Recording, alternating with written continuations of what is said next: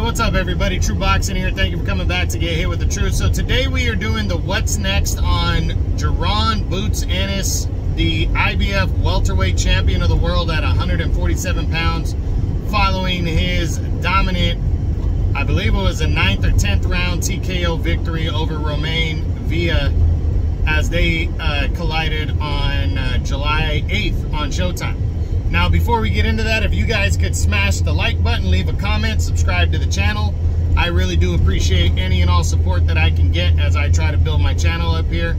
If you don't like what I'm doing, you could always give me a thumbs down, letting me know why, and we can go from there. But all that being said, let's jump into Boots Ennis and what he's been doing and talk about it. So, Jaron Boots Ennis, you know, he had the big win right there over Villa to stay the IBF Interim Champion. He's lined up to fight for the title. You know, and a lot is gonna, you know, the big question is what's next for him, though. There's been a lot of guys saying they would fight him. You know, they're not afraid to fight him. But everything is dancing around the Bud and Errol Spence Undefeated Title showdown that's taking place this Saturday, actually, on Showtime pay-per-view. So everything is revolving around that fight, you know, and if you know, it's just whatever Boots does is going to be based on that. So I'm going to go through the guys in the top 10 and let you know what the possibility I think is based on each guy, and then we'll go from there and see who could be next for Jaron Boots Ennis. So we start with, excuse me, the undefeated unified champion Errol Spence Jr. Now, Spence is fighting Crawford this Saturday for the undisputed welterweight title. I personally have Crawford winning that fight. Check out my breakdown video if you want to see why. But, you know, if Spence loses, you know, if he gets beat down, if he gets knocked out, is he going to want a rematch? Because there's a rematch clause in the contract for the loser. I have to believe that Errol Spence is going to be very upset if he loses and he's going to cash in on a rematch. So I don't see Spence fighting Boots in that scenario, obviously. But what if Spence beats Crawford and beats him? You know, obviously Crawford would be next because he'd have an automatic rematch clause. And I do believe that if Spence beats Crawford, he's either going to catch him cold and stop him just out of nowhere. It's going to be a real quick knockout, like not quick in terms of rounds, but he's going to hurt him bad right away and jump on him and finish him. Or he's going to win a close decision. In either event, I think Crawford's going to cash in on the rematch.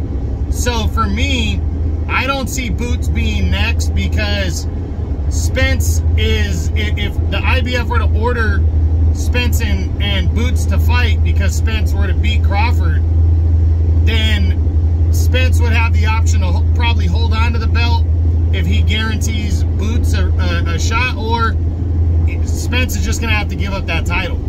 And then Boots becomes the IBF champ. So for me, I don't see Spence and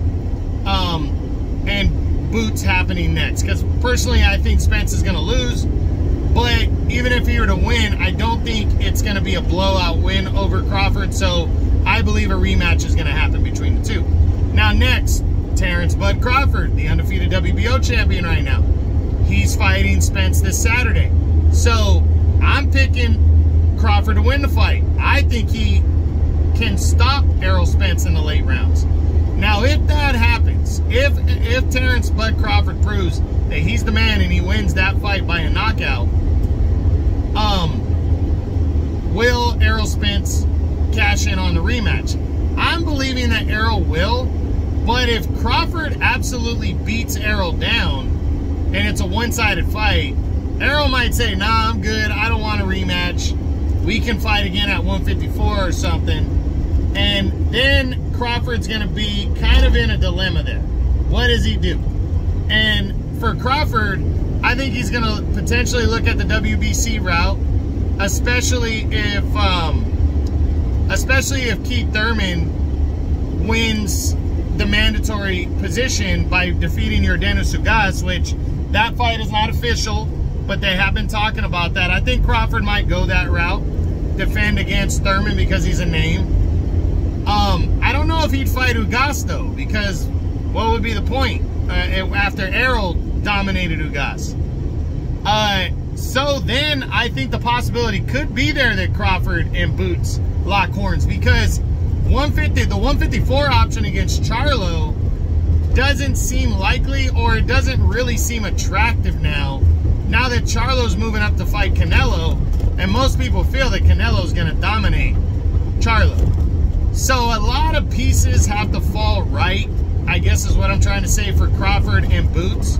But I'm not going to say it's completely out of the realm of possibility. I just don't think it's going to happen. But it could. It definitely could. Then you got Boots against Ugas. I think Ugas would fight Boots, but, you know, a lot is going to ride on what happens with Spence and Thurman. You know, Spence and Errol. I mean, Spence and Crawford. If, you know, the winner, if a rematch doesn't happen, do they fight the WBC mandatory? I already said I think Crawford maybe would fight one of them, but I don't think Spence. I think Spence or Crawford would fight Thurman. I don't really see the winner fighting Ugas for whatever reason. You know, so if Ugas beats Keith Thurman to become the WBC interim or the mandatory challenger in the WBC, I don't think he's going to get the winner of Spence and Crawford. I mean, I don't think he's going to get the winner of Spence and Crawford. So would Boots want to defend his title against Ugas? I think the possibility's there.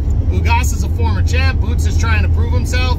I do think there is some potential there, but I also believe Boots wants to return before the end of the year, and Ugas and Thurman might not happen until they were saying August, but I'm leaning towards, since we're almost at the end of July, I'm leaning towards it could be August, it could be September now.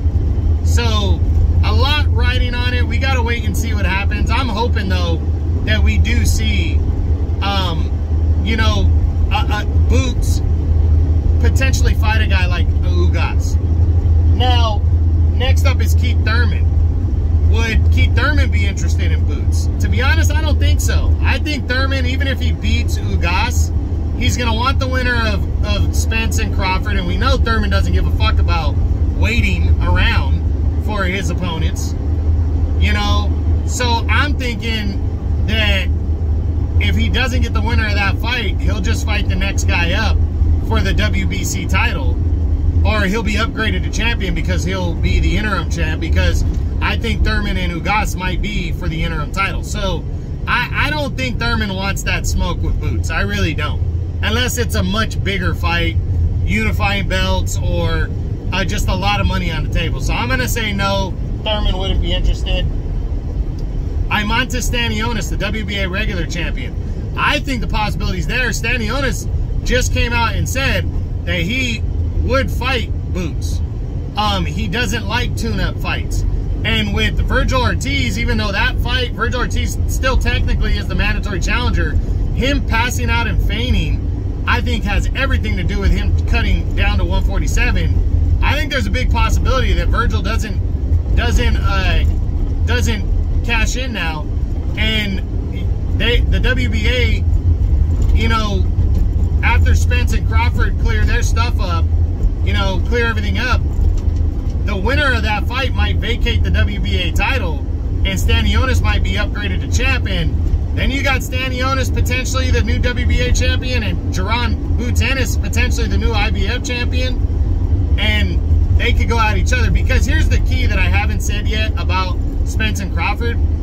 That fight could potentially be for the, you know, the rematch. If a rematch happens, which there's a high possibility of it, rematch could be happening for only a couple of the belts. I think once they establish Undisputed, I don't know if they're going to really care about holding on to all the belts after that for the rematch. They could. They definitely could. I'm just saying I think there's a possibility. So if unification is at stake between Boots and Stanionis, I think there's a high possibility. If it's not, I'm going to say no, but I wouldn't completely rule it out because they're both PBC guys.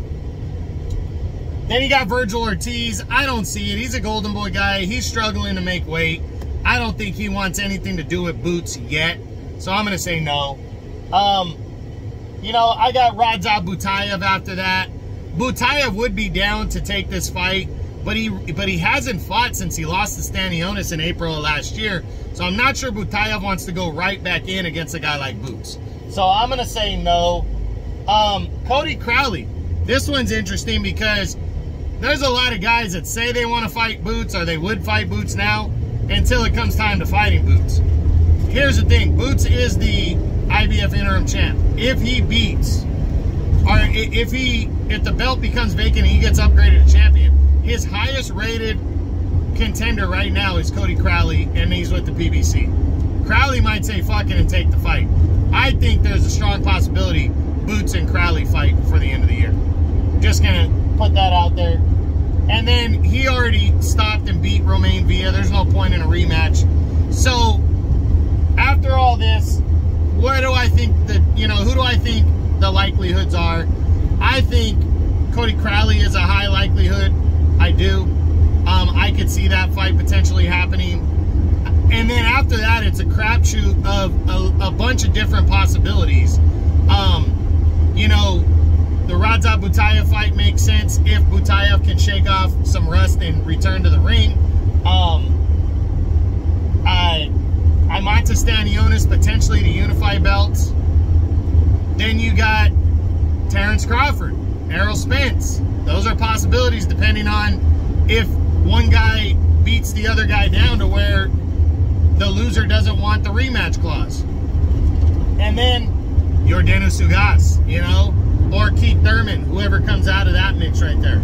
All possibilities, but again, it's all centered around what they are, you know, what happens in the Errol Spence and Terrence Bud Crawford undisputed title fight that's taking place this Saturday, July 29th on Showtime pay-per-view. So make sure you got your popcorn ready and you're paying attention to that fight, because whatever Boots does is going to center around the results of that showdown right there. So that's it. That's what I got. That's my what's next on Jaron Boots Ennis following his dominating TKO victory over Romain Villa to retain the IBF interim welterweight title at 147 pounds. I hope you guys enjoyed the video. If you did, smash the like button, leave a comment, subscribe to the channel. I appreciate any and all support. This is True Boxing. You've been hit with the truth.